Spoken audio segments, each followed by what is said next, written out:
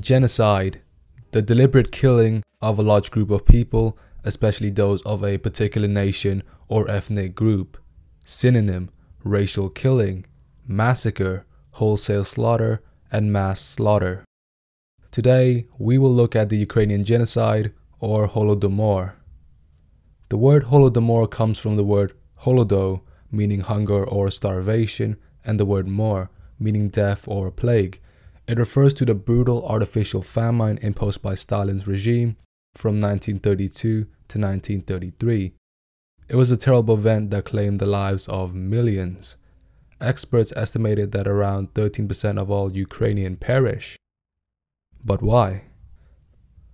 In 1929, Joseph Stalin put in motion his plan of creating a totally communist economy in the Soviet Union. He pushed for collectivization, a type of agricultural production in which multiple farmers joined together into a collective farm. They would work together and all be equally rewarded. And as a plus, these collective farms would be easier to monitor and be state-owned. Stalin pushed his plan onto Ukraine, a well-known farming country with rich, fertile soil. And as expected, the Ukrainian farmers resisted. Those who didn't cooperate would be branded as kulaks, Soviet term for freeloading peasants. In some cases, these kulaks were exported to farms in Siberia. Eventually, teams of police and Soviet party officials forced the Ukrainian farmers to comply. But this ordeal left a sour taste in Stalin's mouth. He saw that the Ukrainian farmers felt hatred for the Soviet Union and that they had aspiration for independence. Something had to be done. Even though collectivization was successfully implemented, the results were less than ideal. By late 1932, the Ukrainian harvests were on pace to miss the Soviets' target by 60%. Stalin saw this as the Ukrainian farmers resisting and not working hard enough, instead of the Soviet Union setting unrealistic targets. He decided to confiscate a majority of the harvest as quote-unquote punishment. Punishment for opposing collectivization, not meeting the Soviets' target, and for wanting independence. Stalin's punishment caused Holodomor. It led to a countrywide famine. It led to terrible conditions and left the Ukrainian population in limbo.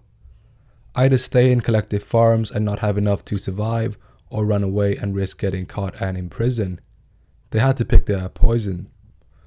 Conditions became so desperate that farmers began consuming their own pets, flowers, leaves, roots, and tree barks. Parents would rather strangle their own children or bury them alive than watch them perish.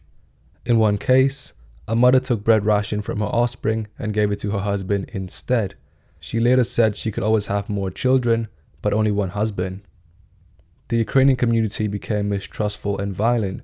People horrifically even began eating one another. By June 1933, more than 28,000 men, women, and children died every day in Ukraine. Collective farms only had 1/3 of their household left. The Soviet government decided to relocate some Russian peasants to make up for the lost farmers, and facing the prospect of a rougher famine, Stalin finally eased off on the harvest collection in late 1933. But the damage was done. An estimated 3.9 million Ukrainians perish, or roughly 13% of the population. And even this number might be considered low by some experts. Some have estimated over 10 million, while others thought it could be as low as 1.5 million. It also did not help that the Soviet Union did not recognize starvation as a cause of death on their records.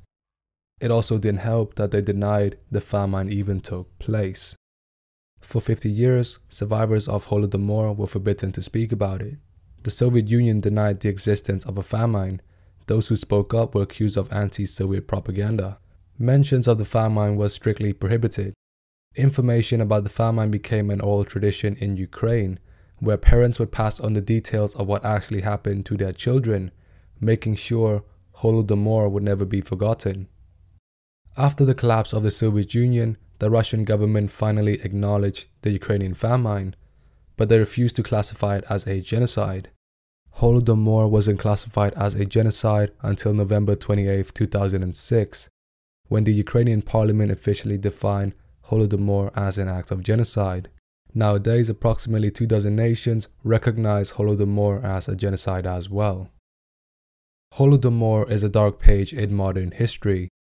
It's an extremely terrible event, an event that should have been the last of its kind, but as we all know, this wasn't the case. Since Holodomor, we've witnessed other horrific genocides, and sadly, we will probably witness even more in the future. It's our job to make sure such a horrific event will not be forgotten in the future, and to prevent any more from happening.